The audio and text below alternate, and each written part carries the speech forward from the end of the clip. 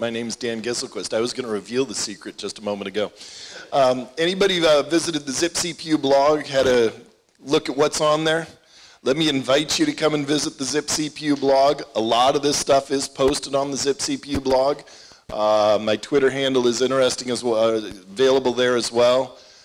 There is a beginner's tutorial, and I am currently entertaining the idea of putting together an intermediate tutorial, something to go from, I like to say Blinky to AXI, but I'm not really sure if I want to go all the way to AXI, possibly just stop at Wishbone. So feel free to check that out on the blog. See, hey, AXI. Does everybody know what, I'm going to call it AXI, not AXI. Does everybody know what AXI is? Oh boy, I can skip a lot of this. It's everywhere. If you want to use a vendor's CPU, AXI. If you want to incorporate your stuff into a major vendor's, buy an interconnect, AXI. It's everywhere. You really have to use it. What makes it special? Well, it's the high-speed bus part of the ARM protocol. It's cache-aware. It's capable. It can be very fast. You need to speak it to work with microprocessors, Microblaze, Nios, Zinc. It's a real pain to get right. If you drop one response, your design will hang until the next reset. I've been there, okay? You don't want to be, and oh, by the way, I do all my debugging with a bus-based scope, so if the bus hangs, I don't get any debug information. So getting AXI right is very important to me, and like I say there, it's harder to do well. There's also AXI-lite, very simplified version of AXI. Doesn't support burst transactions. All the responses must be in order. Wait, AXI supports out of order? Yeah. It doesn't give you exclusive bus access, but how complex is it? Well, as I'm going to show you today, neither Intel nor Xilinx got their demonstration examples right. Unfortunately, the Intel examples are in the backup, so when we get to that, we'll talk about that a little bit more. What's formal verification? You guys have heard about formal verification a couple times. Let me talk about 3 different modes. It's an exhaustive search across all inputs. 3 different modes you need to know about are, number 1, there's a bounded model check mode. This is similar to black box testing. The problem is formal verification is a search over everything. The combinatorial explosion is going to get you here. The second possibility is induction. If you can do an induction check, this starts in the middle of the design, sometime after the beginning of time, and it could be anywhere from there until the hardware stops working. And your success is when it can't find a fault at all in your program. This is very white box. This is something a lot of people struggle with when dealing with formal verification. You've got to get assertions into your code to make sure that it never gets out of bounds. And they're somewhat intrusive. So if you get used to formal verification, you'll get used to this. On the other hand, it's nice to know that your design will never have a bug, not even 517 clocks into the program. Cover, just trying to find a single trace, some trace, any trace that matches a user goal. You can specify all kinds of goals for that. So here's the overview of my talk now that we've gone through that background. What I want to talk about is some basic properties of AXI-lite, and then I'm going to show you some examples of the bugs you can find with those basic properties, and then I'll show you some traces from some of the demonstration designs I have, open source designs posted on GitHub. In the backups, the whole slides will be posted on GitHub as well. I've got how long does a proof take regarding AXI, some properties of AXI full, more examples and traces. This is where I've hidden the Intel traces. Some customer experiences, really fun stories that you get from what Xilinx hasn't yet deleted. But yes, they do delete things on their forum, which is how these bugs have probably gone unnoticed for some time. So formal properties, let's go through four of them. The first one's pretty obvious. Reset clears everything. All transactions in process wiped clean on a reset. You can't be in the middle of a transaction. You can't be waiting on a transaction. You got to start from a blank slate following a reset. Property number 2, if a channel is stalled, and here you have an example where there's a valid and not ready, that's a stall condition. If the channel is ever stalled, nothing's allowed to change until you have both valid and ready. Fortunately, TileLink doesn't do this. I'm a little disappointed, but I find a whole lot of bugs of missed dropped packets right here with just this property. There you go. There's a stall. The data associated with the channel has to stay constant. The valid has to stay high. Here's how that's expressed. I think the picture probably does it better justice, so I'm going to go on. Next rule, you can't respond to something if you haven't had a request.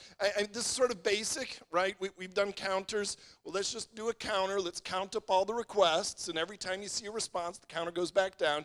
You're not allowed to have a response if there's not an outstanding request. Number 4, keeping this really simple, every request should get one, and only one, response.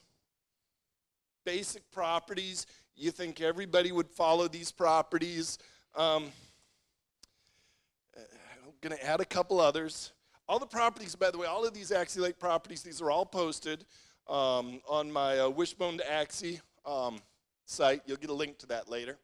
The problem is you put the properties together, you got to test them.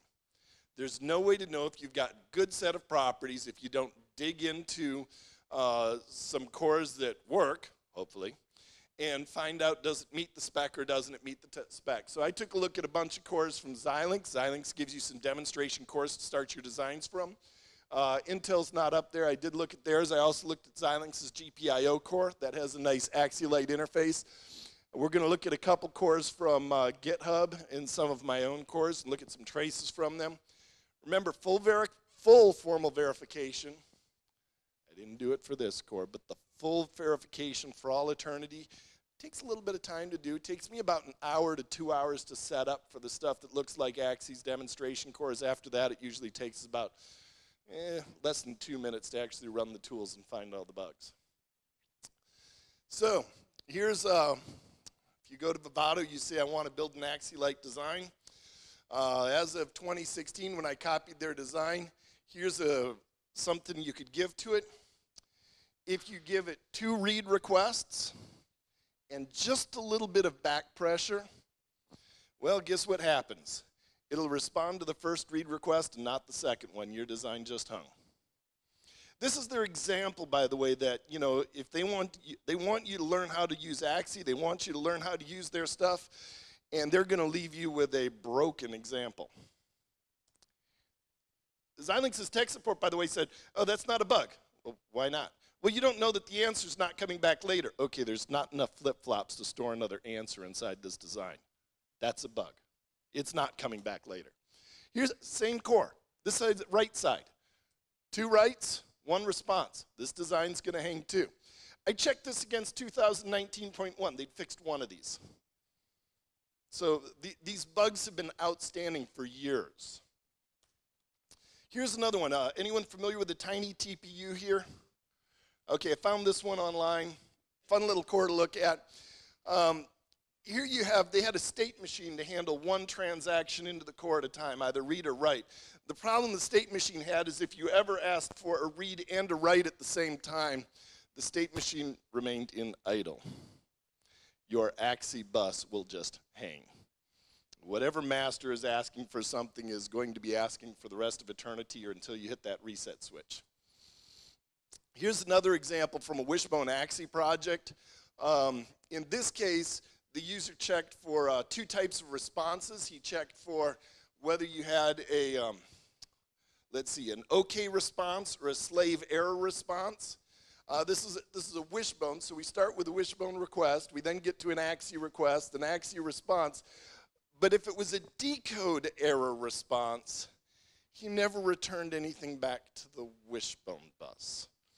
And so here you have again, now this time the Wishbone bus is going to hang waiting for a response that will never come. The neat thing about Wishbone is you can at least do a bus abort and start over. Here's an example from a major vendor. Shall we say hello to the major vendor here? Western Digital, hello. This one's actually on me, it's not on them, you'll see. But in this case, if you ever had 2 loads in a row, 2 stores in a row, 1 on each of the 2 instruction streams, you might get something dropped along the way. And so I was pretty excited about this. I found over 6 protocol violations. Hey, I'm doing really good. This is a nice major vendor core. Most revolved around adjacent loads and stores. They dropped a request. Their own assertions passed a simulation, failed formal. Hey, this is why formal is so useful. I'm feeling really good about myself. So we then sent a request to them. You know, take a look at our traces. They said, hey, we noticed you let the scan mode input signal just sort of toggle throughout your trace. Can you try running that again with the scan mode held low? Yeah, sure, no problem. Just when you were feeling so good about what you've discovered, right? Now, one of this things does illustrate is it illustrates one of the powers of formal. It will toggle everything. Even the inputs you're not necessarily expecting it to toggle just to find a bug. I'm not willing to say this core has any bugs in it anymore. There is one assertion. It's an internal assertion error. I have no idea what it means. I haven't resolved that one. We'll see if their team gets back to me on that one. Okay, let's take a look at some cover traces. So you can use cover to ask the question of how fast does this core work. So here we come back to AXI-lite, Xilinx's AXI-lite demo. And you can see the fastest this core can work, at best, 1 transaction every 2 clocks. That's a 50% throughput. That's really not high speed. AXI is a high speed bus. This is not high speed. Here's an example from their GPIO core. Has anyone ever tried using their GPIO core just to see how fast you can toggle Blinky? It takes 6 clocks just to go through their core. That's as fast as their core will work. A lot of people complained about how fast Blinky works when using ARM or microblaze going through this core. There's a read. Still takes another 6 clocks just to go through their core. You can do a lot better than that, so let me share. I've got some links in here to an AXI-lite demonstration core, a full AXI demonstration design, an AXI-lite to AXI bridge, an AXI to AXI-lite bridge. I'll show you a nice trace from that one. Real cool. I've got some crossbars posted, a stream to memory map, and a memory map to stream core posted. Unlike Xilinx's, those last 2 will actually get you 100% bus throughput utilization, no idle cycles. I still haven't done the full AXI DMA. That's kind of dreamware now. I think I'm ready to do it. I just haven't done it. So here we go. The open source AXI demo that I have, you'll notice it gets 100% throughput. Every clock is used. And that was just generated from a formal cover statement.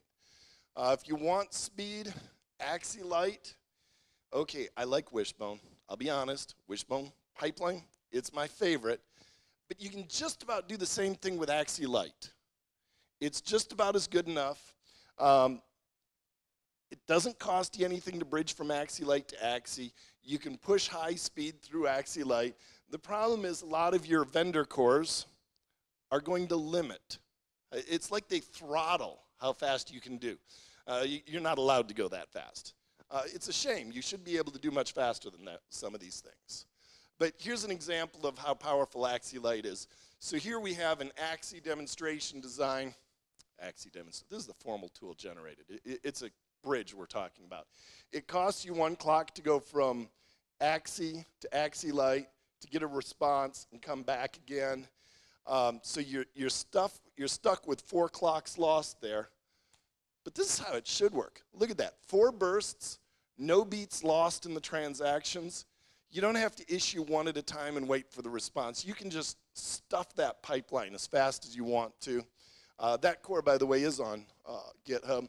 So why did I find so many of these cores that were broken? And I've got a lot more traces showing broken stuff in the backups. Simulation is dependent on the creativity of the tester. If you don't test multiple AXI-lite or AXI requests right after another, after another, after another, or if you don't test the back pressure, put a lot of back pressure into it, or if you don't anticipate that reads and writes are ever going to have a request at the same time, hey, this is AXI, this is sort of the point, you're not going to get this. Now, I had one person, he wrote me an email and he said, I like your core. I want to try your core in simulation. I just want to know that it works. Do you have a simulation design? You know, something where I can say, read XYZ or write XYZ. And I almost pulled my hair out because the moment you get to a simulation command that just does a read or just does a write and encapsulates everything, you miss all of the bugs that I just showed you here. If your simulation doesn't capture all of that, you're going to miss this stuff. Yeah, formal methods catches a whole lot of things you're not expecting there. Vendor VIP, AXI's VIP, or Xilinx's VIP, I saw somebody writes into their forums, he says, my core is broken, what's wrong with my core? And I went and I formally verified his core. It looked very much like their demonstration design. I said, here's all the bugs in your core. And he said, well, it passed the Xilinx's VIP. Yeah, that tells you a little bit about their VIP. Their training examples have bugs. I've just shown you a lot of those. So I'm going to conclude with this conversation. This started on Reddit. It was a forum post. Somebody posts on Reddit. He says, I've got this wonderful design, but you know something's wrong with the interconnect. Does anybody have any experience with the interconnect? I'm certain Xilinx's interconnect has a bug in it or something. I can't figure out what's going wrong. A whole bunch of people responded, all kinds of different answers. I'm the lone guy sitting there going, have you formally verified your design? Nobody answered my question. He didn't say whether he just ignored it completely. He then turned around, he goes to Xilinx's forums. He says, your interconnect is broken. No longer a question, this is a statement. Your interconnect is broken. Have you formally verified your design? Ignores me again. Puts out a trace, he says, here's the trace. This proves your interconnect is broken. Let's look at your trace here. You see one request and 2 responses. I think that's your core that's broken. If you had formally verified your core, you would not have had that problem. I have no idea how I've done on time so far. That's my conclusion slide. I'll be glad to take any questions. If you don't have questions, I'll be glad to show you a whole lot more traces or other things from the backups if you're interested.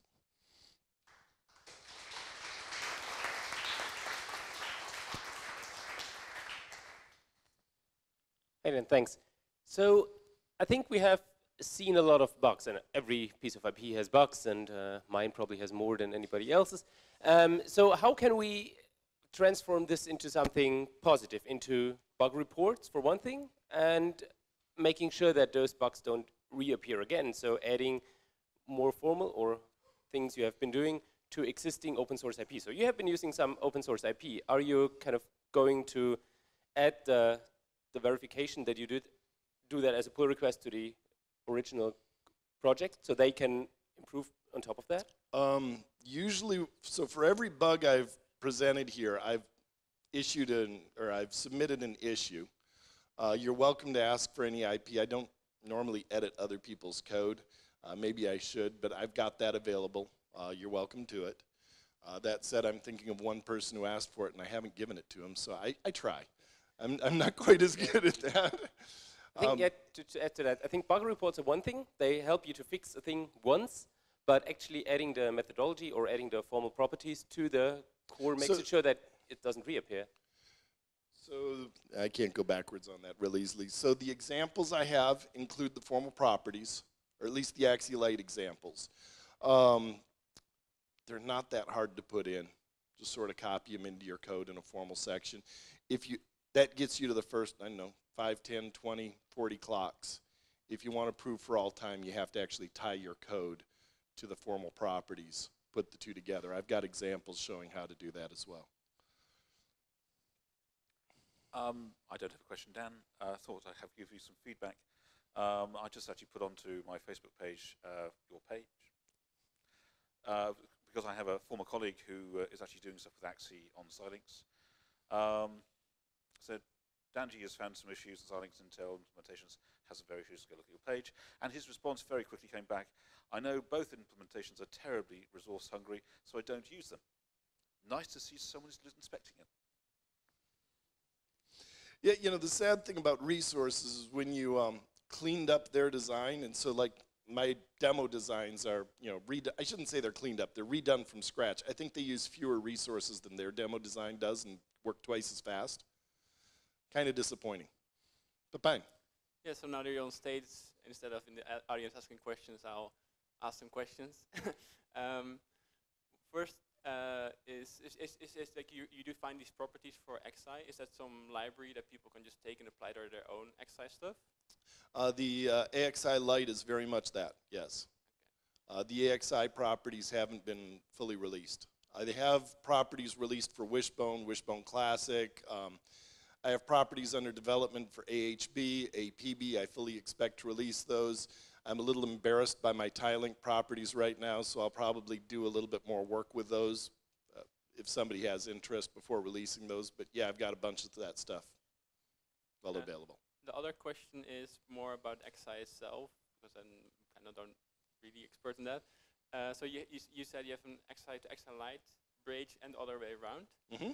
Is that because there's sort of like a master-slave relationship, or why is the bridge from the one to the other different from the bridge from the other to the one? Because AXI is sort of like a superset of AXI-lite. It allows out-of-order cores, it allows bursting, you can make multiple burst requests, you have to indicate with your acknowledgement the end of the burst, as opposed to AXI-lite is only single beat transactions at a time. AXI also has cache coherence protocol associated with it. I haven't looked into that. It also has a protocol for locking the bus and doing atomic access. Again, that's something I haven't looked into. The biggest problem I have in transferring from AXI to AXI-lite is having to deal with the bursts and the IDs, which aren't present in AXI-lite, which have to be then reconstructed by the bridge. The other way around is real easy. Even though Xilinx's code, when you go from AXI-lite to AXI, they've got code to restrict it to only one read burst at a time or one write burst at a time, never both, and never sequential multiple bursts in the pipe. I don't know why they restrict it in their bridge. But there's an option that restricts it for some strange reason that I don't understand. So, do you use ARM's entire suite of properties? Because officially, you can get the handbook on AXI, the 1,000 or 2,000 pages, whatever it is. But they say they also provide properties. I have not seen ARM's properties. I have not seen their demo cores. These are all done based on a lot of AXI or Xilinx's stuff and also on Intel stuff. Yeah, and another thing is that you said that in white box testing, all the properties end up inside of your RTL, but I thought in System Verilog you could add all your assertions somewhere else. Oh yeah, and then get access to all the traces. Okay. It doesn't have to be inside the RTL, but it has to be touching it has to touch the values within the RTL. So in System Verilog, when you use the bind command, that's what you're doing, is you're saying this value, you're allowing your assertions to say this value here and that value there are related by this way. All right, thank you very much. Oh, hey, we got another one. Just a quick last one. Just a quick one. It's probably less of a question than anything, more of a learning experience. I remember meeting you several years ago, probably here at ORConf actually for the first time. And I remember thinking, oh my God, I'm not going to do all this stuff. This is really complicated. It's just going to make my life really, really difficult. Pretty soon, I soon realized that I had to use things like co-simulation, for example. Improved my life tremendously. I still haven't taken the step to do the formal stuff, but I'm sure I'm going to get to the stage and, follow some of your recommendations and actually use that, and it's probably going to improve my life considerably as well once I take the steps. I just want to say thank you. Yeah, so if you've never done formal verification before, I have a tutorial on my site for, it sort of starts with beginners. I've also got a set of slides. I'll be willing to teach them to you professionally, or you're welcome to just go through them on your own and learn some formal verification and be all the better for it. Let's thank them again.